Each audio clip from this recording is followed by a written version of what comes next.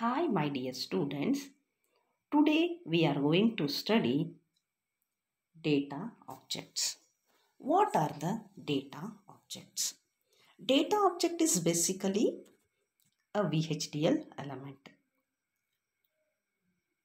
In the last video, we studied the different types of the basic elements available in the VHDL. How many types of the basic elements are available? There are the 4 basic elements are there. They are identifiers, data objects, data types and the operators. Okay. In the last class we studied the identifiers. Okay. In this class we are going to study the data objects. What are the data objects? Data objects holds a value of a specified type. Here type is nothing but data types. Okay. Any one object that holds the data, then they are called the data objects. Okay.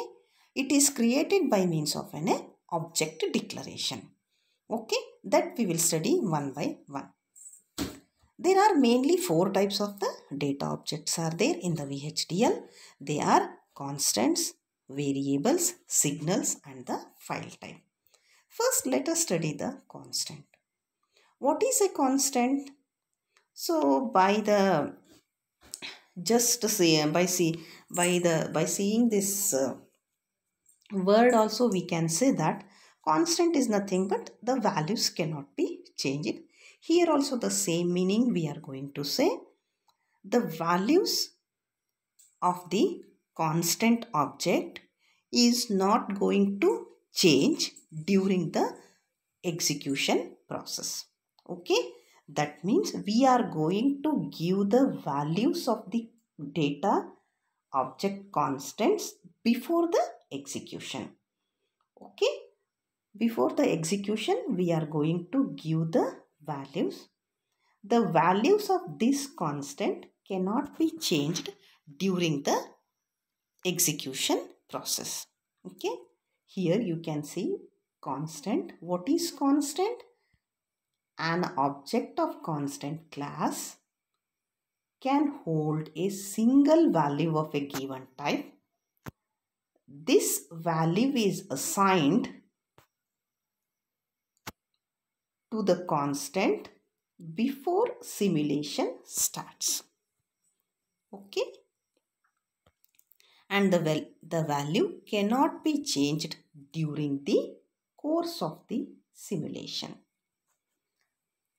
If in the program we are using the subprograms, then how we are going to give the values to the constant means whenever you are calling the subprogram, we have to assign the constant values. Actually, what is the subprogram means? It is a one small program that is going to perform a particular task. Okay. In the main program, we are calling that program again and again.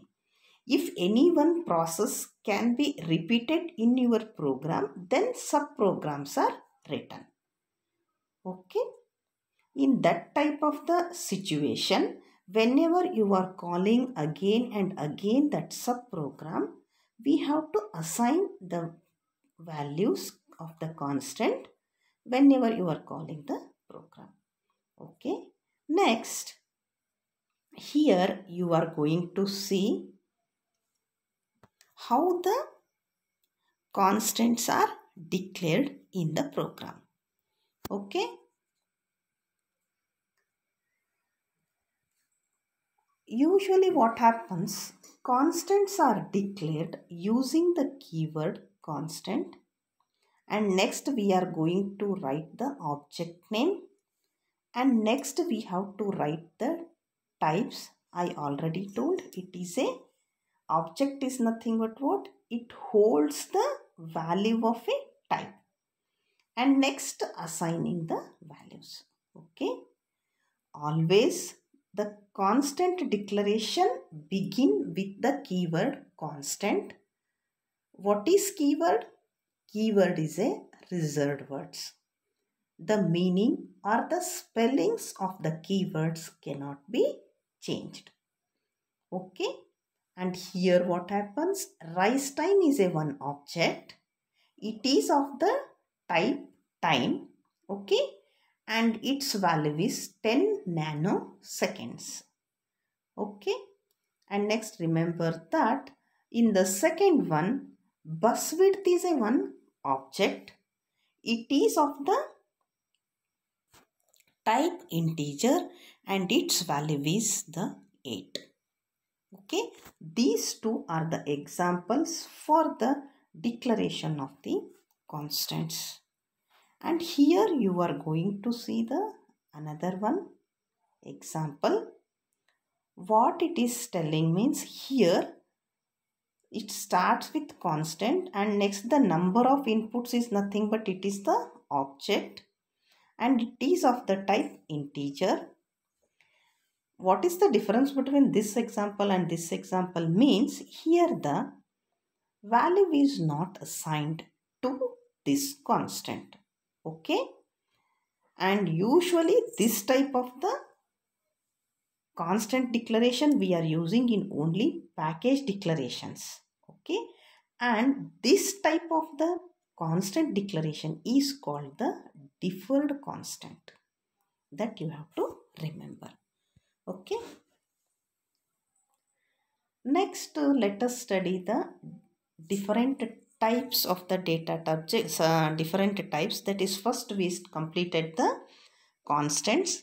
So in the beginning of the video, what I told, we are having the 4 types of the data objects. In that first one is the constant that just now we have completed. Next one is the variable. Next one is the signal and next is the file. Let us study the variable. What are the variables? So once again, if we go with the word variable is nothing but what the values is going to change. Here also the object of a variable can also hold a single value of a given type. But in this case, different values can be assigned to the variable at different times using a variable assignment statement. Okay. So let us repeat the variable. What is variable? An object of a variable class can also hold a single value of a given type. But in this case, what happens? Values can be assigned to the variable at different times using variable assignment statement. Okay. First, let us see the examples of variable declaration. Afterwards, we will come the definition for the signal. Okay. This is what the examples for the variable declaration. So once again, what happens? The declaration of this starts with the keyword variable. Next, what happens? Name of the variable. Next, type of the variable. Okay. Here you see variable is a keyword. Control underscore status is the variable object name. And next it is of the type bit vector 10 down to 0. Bit vector is a data type. Control status is a one variable. It is of the type vector. Vector means what? And more than one values is assigned. How many values are assigned? That is 10 down to 0. That is 10, 9, 8 till 0. Okay. This is one type. Next, variable. Sum and it is of the type integer is range from 0 to 100. That is equal to 10. Okay. Next one is the variable found, done and it is of the type boolean. Boolean is also a one data type. Boolean is nothing but here we are having the true or the false. Okay. The first declaration specifies variable control status, an array of 11 elements with each array element of the type bit. Okay. That is 10 to 0. 10 to 0 if you count means it is 11. Okay. So let us study once again the next data objects, that is the signal.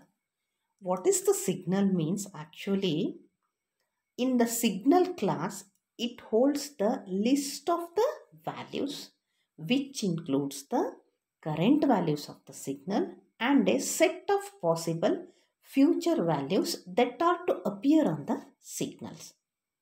Okay, future values can be assigned to the signal using a signal assignment statement. In detail, we are going to study what are the signal assignment statements in the next videos. Okay, let us study what is the signal. Signal is nothing but it is a one of the data object. It holds the list of the values which includes the current value of the signal and the set of possible future values to appear on the signal. Future values can be assigned to the signal using the signal assignment statement. Okay. Presently, don't worry about this signal assignment statement that I will explain in the later videos. Okay. Now let us go to the declaration of the signal. How we are going to declare the signals here.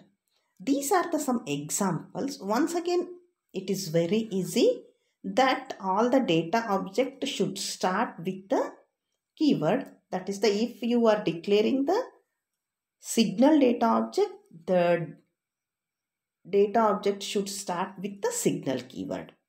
Okay. Almost for all the three it is same. If just I remember for you means constant data object start with constant keyword. Variable data object start with variable keyword.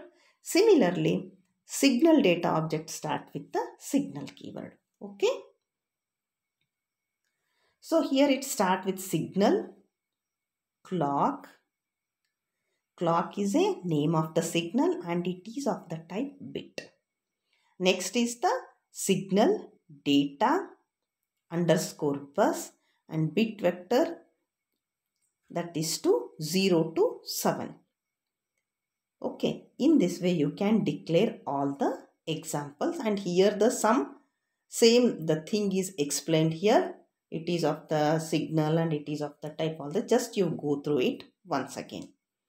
Okay, next the last one is the file. An object belongs to the file class, contains a sequence of values. Values can be read or written to the file using read procedures and write procedures respectively. Okay, all of we know what is the file. File is nothing but we are going to write the information in the file or we are going to retrieve. Retrieve is nothing but read the informations. Okay. So what happens? An object belonging to the file class contains a sequence of values. Values can be read or written to the file using a read procedures and write procedures respectively. Okay. Let us see the example of the how to declare this file. Okay. So here you can see file declaration, how the file declaration, and this shows you the syntax. Okay. A file declare using file. The syntax of this file declaration is file. Once again here this file is the keyword. Okay. And name of the file and file type name, open, mode is string expression. Okay. The string expression is interpreted by the host environment as the physical name of the file. The mode is specified whether the file is to be opened in read mode, write mode are the append mode. Okay. File, and here where the file name is there, it is the file type name, and next open is the keyword. Remember that open and is the keyword. Mode is nothing but in 3 modes we are going to open that, we are going to write that. Mode is nothing but 3 ways. If you have written R, then the file is opened in read mode. If we have written A, then the file is opened in append mode. Append is nothing but both you can read and write. But if you have written only for the write means you are going to write that file. Is and string expression is nothing but it is name of the file. Okay. Let us hope all of you understood this one. Students, please read again and again this one. If you have any doubts, then you can put your doubts in the comment box or in the Telegram group. Okay. Thank you. Let us meet in the next video.